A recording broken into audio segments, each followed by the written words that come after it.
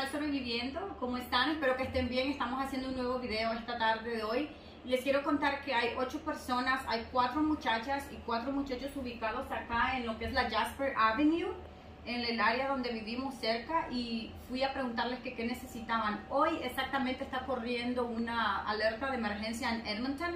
Estamos teniendo una ola de calor y esta gente, familia, no tienen agua, no tienen nada que tomar, nada que comer ahorita. Y entonces estamos haciendo unos paquetes para llevarles a ellos, y como pueden ver ustedes, ya estamos aquí alineando, estamos haciendo carteras para las muchachas también. Les estamos poniendo toallas sanitarias, les estamos poniendo cepillo dental, les estamos poniendo pasta dental, les estamos poniendo jabón, como pueden ver, les estamos poniendo desodorante, les estamos poniendo calcetines, les estamos poniendo todo lo que pueda haber para mujeres, se los estamos poniendo hoy. Así que, familia, estoy contenta por toda la gente que ha estado donando, ya sea artefactos. Alguna gente donó artefactos eléctricos que ellos no pueden utilizar, pero los vamos a llevar a otro centro de donación donde sí los pueden utilizar.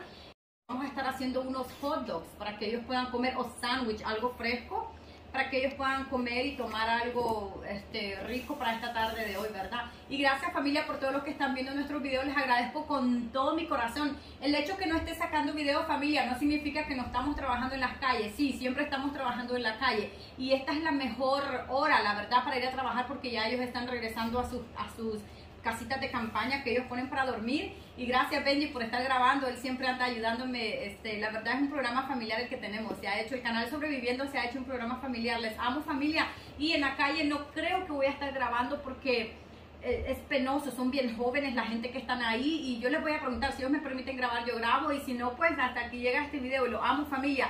Y les quiero contar que hoy más que nunca hay más gente en las calles que nunca en Edmonton.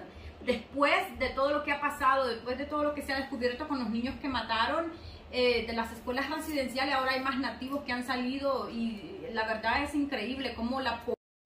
Hola, familia, aquí vamos ya, vamos a repartir. Llevamos 8 bolsos, llevamos 8 carteras de mujeres, como pueden ver, gracias a las personas que las han donado.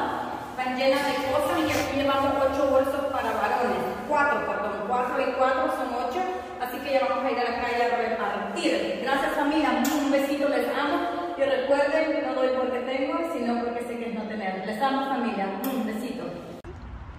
Spend that 30 million. $35 million. $35 million. The hardest thing And for they me could is get dealing us with little huts generational that we live trauma. in, where we're not causing a problem. We're not out here like causing them to have to pay to clean up our mess every time they come by. Yes. They'd have to pay a truck to come by once a week, like they do regularly, or twice a week, or whatever. No, you're one truck. We have like 4 or 5. Yeah. Yeah, Like, 'cause but you I'm guys- just meaning like for like a dump. If we had like an actual garbage bin spot for us all, like, 'cause there's 6,000 or more. 7,000 Homeless. before COVID. Before COVID. Before COVID, 7,000 Yeah. homeless in Edmonton, only Edmonton. Yeah, and so now we're probably about 10. Yeah, I would maybe assume. more. Yeah. Yeah, and like we don't have enough meals to feed everybody out here, but you know we could have our own piece of land where we all have to contribute in some way, like where we have to grow a garden or Yes. grow vegetables, or or take care of animals and be productive members of society. Like we could. Yes. But and like eventually, like it would help us get our addictions under control. Like where, Yes. like because it would have to be a place where they understand that there's sometimes where people can't work, but where other people can. Yes. But the thing is, We'd have to. systematic racism, which is still a huge thing here in Alberta, which is messed up. Do you Like, guys suffer racist? I suffer like every day, man. Like to be honest, nothing has really changed here in Alberta. Like everywhere else in Canada, yes, there's been reconciliation, but Alberta's still technically cowboy versus Indian. Like the images and like the shit that's that's been said about Native Americans here specifically, and especially with like how the cops and like the people view us. Yes. It's very derogatory. It's very hard to even move forward in a society like this. Yes, It's not fair. Yeah, So like, your parents... I could walk into a store with him and me. Okay. And, he'd be followed before I would. Okay, I'm gonna say this in Spanish because my videos are in Spanish. Lo que esta muchacha me está diciendo, familia, es que el racismo existe en Canadá para la gente nativa. Este muchacho, como pueden ver acá, es nativo. Ella es blanca, pero también... You're native too, right? I'm white. You're white, but not native. Like, okay, so por el color de piel de ella, familia... I'm native inside. She's native, ella es nativa por dentro, dice, porque anda con ellos, pero ella no la siguen nunca en una tienda por ser blanca y a él lo persiguen por ser nativo. Es algo muy triste, la verdad, la realidad que se está viviendo.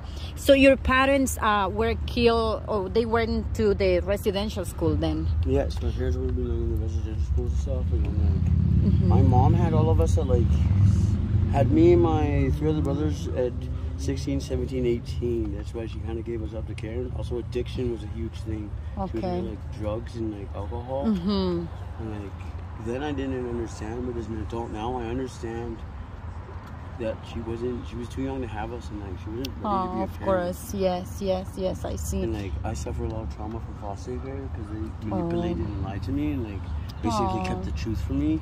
Yes. And like, I didn't like how they like tried to paint the picture of my parents, which was like basically like incapable people. But like when I moved in with my actual biological father in Vancouver. And how old are you? You said I'm you're 28. 28. Yeah. Okay, he's 28 años. Familia, él tiene 28 años de edad.